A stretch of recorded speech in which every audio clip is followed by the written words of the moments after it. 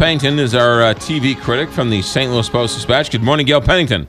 Good morning, McGraw. Good morning, Kelly. Good morning, you guys. Gail. You were in Los Angeles for what? The upfronts? Is that what the lingo No, is? the upfronts are in May in New York. This was TCA, the TV Critics Association Summer Press Tour. Aha! So it was a summer press junket, if you will. Not a junket. We pay my way. Junkets are freebies. Oh. Freeloaders. Good to know. Those are the elected officials down in Jefferson City. I apologize. Right, exactly. Okay, good. Fair enough. All right, so while there, you learned a couple of interesting things. You learned the truth about the tell-all, Full House, undocumented or unauthorized TV movie of the week.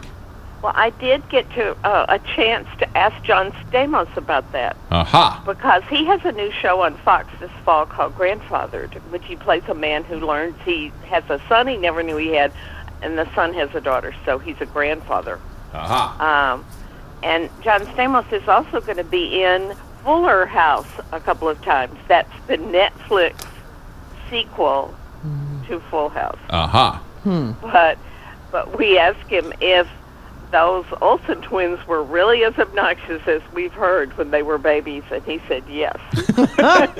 So much so, did he not say that he tried to move to get him kicked off the show? Except that it was pointed out that they just have to get more babies, and they'd be just as bad. Right, they're babies. Yeah. Did he apologize for his mullet back in the 80s and the 90s? I think he's apologized for that many, many times. So Lifetime is having the unauthorized Full House story. Yes, it is. What is it? Saturday night. Saturday night, 7 p.m. Saturday night. Sorry. They did that before. Yes. On one of those other 80s shows. What was it? What was it, Kelly? I know you watch all these things. They had another unauthorized? The unauthorized. Was it Family Ties? It was Saved by the Bell. Saved by the Bell. Oh, yeah. Yes. Yeah. Yes. That's good living on a Saturday night right there. The unauthorized Full House story. All right. What's this mock of Real Housewives? What's this story all about? You know, it is very hard for me to talk about the Hotwives of Las Vegas because we had a panel with those people, and it was like 8 women and 2 female producers, and they all had quite high-pitched voices, and they all talked at the same time for 30 minutes.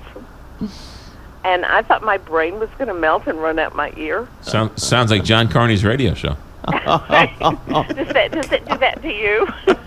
But here's the thing, though. I love Casey Wilson. I do, too. I love Casey Wilson. Angela Kinsey. Like Angela Kinsey. Yes. Angela in The Office. Yes.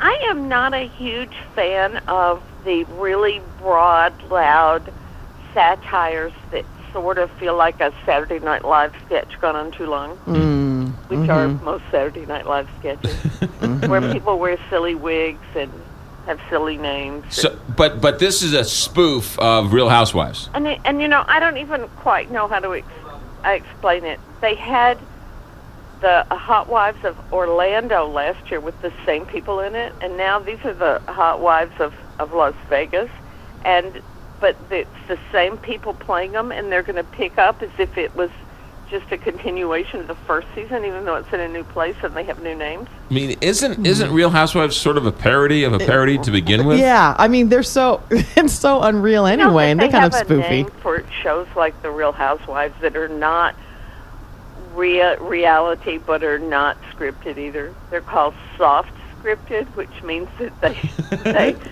there's a script, but people then improvise during it. Soft scripted, I like Soft that. Scripted. I like that. It just makes it sound so sweet and yes, doesn't it? Yeah, as opposed to fake. Yes. Soft scripted. All right. Unreal. Was there anything from this Los Angeles trip that you thought, wow, that's really good? Season 2 of Fargo. Oh. When's that coming really? up? When's that coming up? It's coming up really soon, and I can't tell you the date because my mind is still scrambled eggs. But I'll have a big story about it at the time. And I also got to talk to Noah Hawley, who's the creator and writer of it. He told me the Coen brothers, who okayed it before he started and read his first script and said, you know, this is really good. It feels like you're channeling us. Right. Never never said another word. To his knowledge, they didn't watch it. Didn't watch it. Doesn't know anything about William it. H. Macy didn't watch it. Frances McDormand didn't watch it. Really? The stars of the original movie. I think they're afraid to. Yeah. But it was so good, and season 2 is going to be really good too. It's set in the 70s. It's a prequel, but not really a prequel. It just spins off of something that was mentioned in the first one. Patrick Wilson stars. Any the same? Wait a minute. Hold on. Dean still in it then? Yeah. Any actors from the first series? No. None. Oh. No, but Wow. it's a huge. The cast of this one is incredible. All right. Ted Danson Ooh. is in it, and yeah, it's gonna really be good. Because True Detective from HBO tried to do that, and Yeah, I know. it bombed.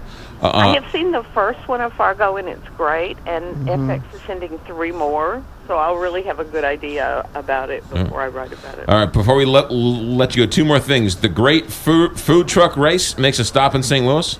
They've come here before, and this year they're following Old Route 66. And I know they were here because people talked about it after the fact. You know, they never let me know about this stuff Right. here. I'd give them free publicity. Or you, for heaven's sake. But yes, it's then going to be the next to the last stop in the season, which All right. will then end in Chicago. But it starts next Sunday on the Food Network. And that's Food It's a competition show I really like. Yeah, I love the food trucks, the whole concept and the whole idea.